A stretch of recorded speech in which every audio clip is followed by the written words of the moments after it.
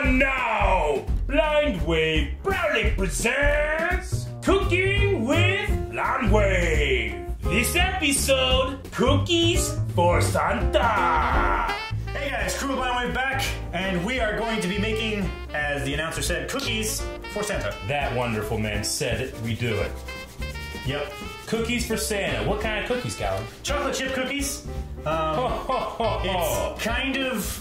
It's kind of a recipe book recipe, but also kind of modified by my family. Okay. So if you recognize it, it's sort of the Toll House recipe. Nestle Tollhouse. I got Tollhouse. Yeah, you did. Good. All right. Germans or something? No, it's a Friends reference. Oh. I will assume the Santa role and judge if it fills my belly of jelly. Well, it'll do the same thing for old Saint Nick. Okay. Guys, that makes sense. Guys, what? There are recipes on the bag. Don't follow that one. It's too yummy. Let's do Calvin's. Yeah. Pure vanilla extract, baking soda, salt, flour, brown sugar. Shane's not here. All I heard. No, chocolate chips, me sugar. I mean white sugar. In water. Easy eggs with the eggs. Salted butter. Oh. Couldn't think of anything. All right. So. All right. First, we're gonna mix together the dry ingredients, which includes flour, baking soda, and the salt. So I need 2 1/4 cups of flour in this bowl. 2 of these and 1 of those. Yes. Flour. 2 of those. Rick. Damn it, Rick. You got flour everywhere. Do it over the bowl. What? No, we're going to get rid of any excess in the trash. Exactly. I might get too much. Okay. So you take this. See how it sinks down like that? So cooking Christmas cookies at my house, my job was always stay out of the way. Yeah. Mine was always eat immediately after the oven. But my mom was like, no, that's not your job. I'm like, yes, it is. Dad told me. She was like, no, he didn't. He hasn't been home for 3 days. One more. We all cry. Stab, and make sure it's dead. A little bit more. My mom would bake the cookies, and we would ice the cookies. The Ice Age. All right, is enough for this one? Okay. Now we need 1/4. Little bit. This I gotta pay That one you can scoop probably. in the bag. No. That's what I was thinking, Eric. Good job. Damn it, what have I done? I made an errand joke. Calvin, now we need 1 teaspoon of baking soda. And measure out 1 teaspoon, scoop it, and then scrape it off from the back to the front on the top of the box so you get a level scoop. That's good. And just plop it in there. You almost missed. Yeah. And then the same for salt. Soap. Good. Yeah, Perfect. that'll work. It's a little heat up, it'll be fine. So now, put this in the mixer. Okay, I didn't know if it came on randomly or not. Okay. No. Alright. I mean, not unless you Alright. have it turned on. We didn't put mixer in the ingredients list. Now's a good time to talk about mixing safety. You generally don't want to have things flying all over the place so you don't get sucked in and destroyed by this powerful hydraulic machine. It's electronic. You'll be sucked in. Like Aaron on a Saturday night at the boys club. Alright, so now we're gonna take these dry ingredients, we're Okay. gonna dump them in this bowl. The bowl? Because we're gonna use, More of a pot, really. well, I'm using it as a bowl. Can't say pot, that's illegal. Not yet. And now we're going to take the wet ingredients. No! I'm warming the butter. It says softened, which will be 1 cup of butter, which equals 2 sticks. Oh, it's not nearly enough time. Normally what I do is I put them in the microwave for about 10 seconds. Make sure you do it with the paper folded up. That way, if it softens it too much, it contains the spills. Get it right when it hits. Right when it hits. Not right before, not right after. Right when the beep happens, Calvin. Okay, I got When it. the beep happens, come on. No! I fucked it up! Mixes best when it's not cold because then it turns into lumps. So you want to be able to, malleate it like this. It needs to be malleable. So 2 sticks of butter, softened, or 1 cup. Another stick of butter. That's a big old bowl of butter. I don't think we put the brown sugar in. That was my nickname in high school. Huh? don't think we put the brown sugar in. In the ingredients? Yeah. We did. Opened it. We did. No, I mean in this. Does it go in that? That's the dry ingredients. Sugar counts as a wet ingredient. Doesn't make any sense. It's because it's a crystal. If you put it in a pan and give it heat, it melts. Let's cook crystal. So 3/4 cups of white and brown sugar. So 3/4 cups of each. 3/4 cups. This is 1 cup. I'll eyeball it. No, Eric, no. Wait, Eric, you must use the 1/4 cup and the 1 cup and get 3/4 cups. Yeah, measure a 1/4 cup out of the 1 cup measure, and you'll get 3/4 cup. Ah! No! It goes in there? Yes. Eventually, yes. Once you measure it out. Okay. That's good for that. Pour that in. Now fill that up. Rick, save me that sugar. Okay. Put it in the trash where I like it. I thought you were gonna lick it out of my hand like a deer. Too much! No, I'm just gonna pour it in. So now 3/4 cup of brown sugar as well. Now brown sugar, because it's kind of a paste almost, you kind of have to pack it like that. Oh! It's okay. Now pack it down. Just Pack. Yeah. That's good? Okay, dump that in. Into this one. Close enough. And then wipe off what's on your hand. Yeah. Now we need 1 teaspoon of vanilla. Make sure that this is open and we're not just squeezing for no reason. You're wafting my wop. Boy. Need 1 teaspoon of vanilla. Pour it in there and dump. Very good. All right, now we're gonna mix all this stuff up. What about the eggs? Oh, that's my shit. Huh? What about the eggs? Last. I was ready. We suddenly moved. Oh, What happened? time skip. Oh, my head. But in this time skip, you love me. But it's just impacting on the side. Yeah, no, it's not getting to the edge. No, it's okay. What you do with this, sometimes it sticks to the bottom of the bowl. Yeah. You just want to scrape it off the sides down to the bottom and make sure that anything on the bottom. No! Oh, careful, Rick. Careful. Show the couch. I know. I know you guys can't see anything, but it's wonderful. This is a good color for what we're looking at. Show them this. So now we take our dry ingredients and pour it in. Pour about half of it in. Okay? Now we're going to mix this up. Make sure it's mixed consistently. Because we don't want the dry ingredients to clump inside the wet ingredients either. Now, we're going to add an egg in the second half of that. So go ahead and pour that in. Oh, I crunched it. It's quite unfortunate. I'm not sure exactly What happens now? was. With your Now- egging. I'm patient. Shouldn't we do the eggs over here from the bowl and then take them over there, maybe? Huh? Nothing. Chocolate chip and eggshell cookies. No. Oh. Don't do it. Don't let me down. breaking things. Don't let me down. Oh my gosh. Ow! Ow! You got all the way to your bone. It's junk. Not a single eggshell though, is there? Not one. Let me look. I don't see any. Good job, Rick. I doubted you, but.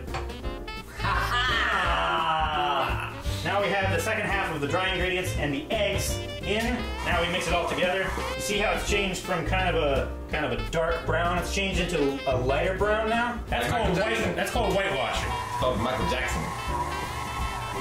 Jeez, you guys. Still clumping down there. She said, No. you should have seen that. Clumping down there? That's what she said What to the is- doctor. Disgusting phrase. It's still clumping. What is? All right, so now we can add our chocolate chips, which is 1 2/3 cup. 1. That bag is Wait. I'm gonna show you a trick that my ancestors taught me about. Okay. Ooh, I see the technique. Very special. And then they ate the whole thing. Okay, that's 1 cup. We're gonna put in that. Yep, that's about 2/3 cup. About that. So now we mix the chocolate chips in consistently. Yeah. Yeah, do count. Ooh, that's good noise. Is it good, Calvin? Getting there. It seems like a big ball. It's supposed to be pretty sticky. Okay. We just making one giant cookie. Can we just diverge and make cookie dough ice cream? We don't have an ice cream maker. It's so sticky! That's 95% of our dough right there. So now what we want to do is we want to get it all Want to get it all off of the mixer paddle into the bowl so we can start dipping cookies out onto our sheet. But first, before we do that, we want to preheat the oven to 350 degrees Fahrenheit. Done. Wow. Alright, so make sure when you're cleaning this that you unplug the mixer. That way you don't accidentally like bump a switch or anything. You turn it on And die. Hand tangle, yeah, and die. Could you demonstrate what dying would look like? So this is our chocolate chip cookie dough. Okay. It looks great. Thank you. Alright, your hands washed, Eric? Yep. Awesome. So what we're gonna do, Oh. now these are non-stick. Technically you're supposed to use sticky sheets.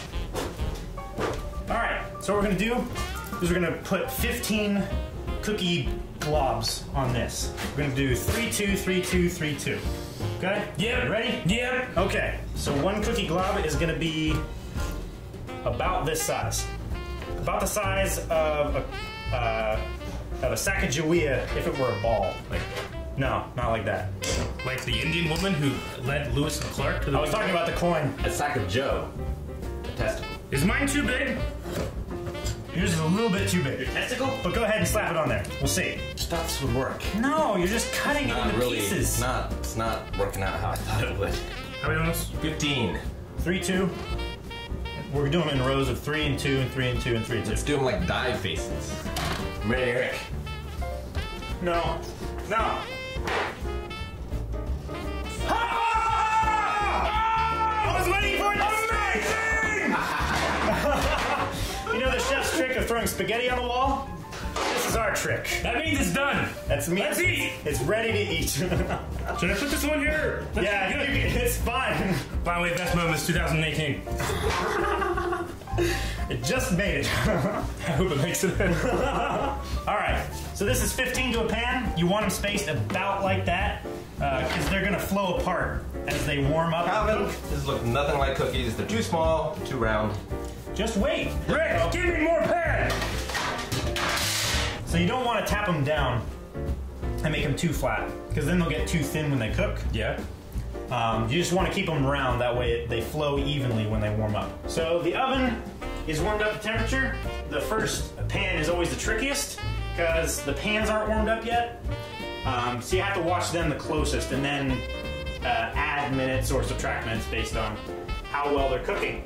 I'm gonna pop this in here and we're gonna set the timer to 8 minutes. Is it true when they say that it's unsafe to eat cookie dough, raw cookie dough? Well, it's got raw eggs in it. So if you're okay with eating raw eggs, then you're okay with eating cookies. I'm not okay with that. Well, you made a terrible mistake. I think that's going okay, Okay. but just in case, I'll check the time on my phone. It's 22:31. Where the hell? What is wrong with you? It's 10:31. I use 24-hour time. So does Santa. And we're making these for him. Yep. And now we wait. We shall return after this short commercial break. Alright, thing just went off. So we're gonna open this oven, see these cookies. It's probably gonna need some more time. Oh. You can see They're cooking! they're smooshing down nicely. Wait, why are cookies called cookies when you bake them? Because you have to be a cook to do it. You be a baker. Fuck! Alright, so we're waiting a few more minutes because they're not quite done yet. Like I said, the first pan always takes a little bit longer than the recipe recommends. Alright, they're starting to brown around the edges. I'm gonna pull this out of here. Yeah? Okay. Set them down on the counter. Or on. Okay. Or, yeah, Just put that. you set them right there. Twins. Yeah. Oh, they so precious. I call that cookie. You don't want to take them off of the pan immediately because they're way too soft and they're hot. But they will continue to bake on the sheet. So you want to leave them there and just where they're starting to brown around the outside. So if you see, like, right here, how it's just starting to brown, that's what you want to look for. And there, oh, I touched it. And we finished our no-bake cookies. That, no. That's what that is. All right, so that one was in there for about 9.5 minutes. We're gonna put this one in for 9 minutes and keep an eye on it. Is it time, Calvin? I'm just testing. I think it's time. It is time! Oh, no, breakage. It's okay. But that's the biggest one. Can't believe I think of that. 3 at once. Oh yeah, magician. Now the true test of this cookie is to be able to pull it apart. Yes. Ow. Every time. So, Milk. we actually broke tradition here because normally the cameraman is supposed to get the first taste. So, But Aaron, it wouldn't shut up, so. Oh, what? come on up here, Aaron. You're drinking water. I don't drink milk. Doesn't like bacon, doesn't like milk. What's wrong with you? Rick, just when I thought you couldn't get any pickier. Where does milk come from? I bought it today. But not for the cookies. I bought it for my He just got milk. I'm like, Rick. I was like, Rick, wait, did you get milk? And he goes, yes. I'm like, oh, thank God. I mean, for my coffee, not for this. And he pulls out this little thing of milk. I'm like, damn it, Rick. It's so small. No cookie is complete without a little bit of milk. That's a little bit. A little bit. You got a whole glass. Milk is that? I only have a little bit. What do you think, Aaron? Tastes like chocolate chip cookies. Is it good? You like it? No. They're great. Yeah. It's fantastic. They're disgusting, so I will take these off of your hands. All right, I'm going to try to enjoy one without it being shoved in my mouth. That's what she said. Yeah, they're great. I'm impressed, Calvin. Yeah.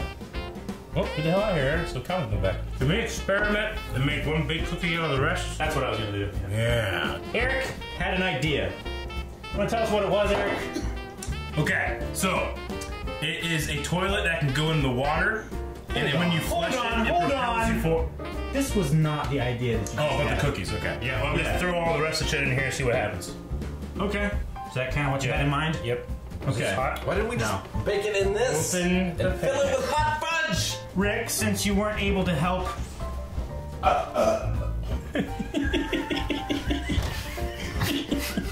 Go on. Since you weren't able to help I ran form the cookies. I ran earlier to fart.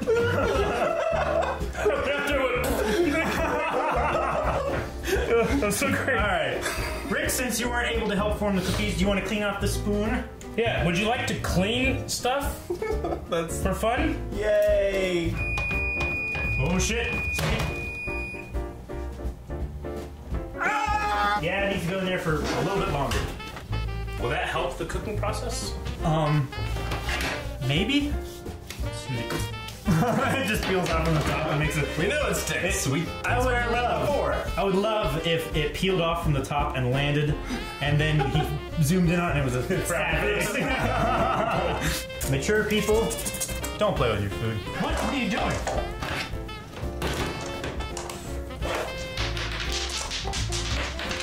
Playing with my food?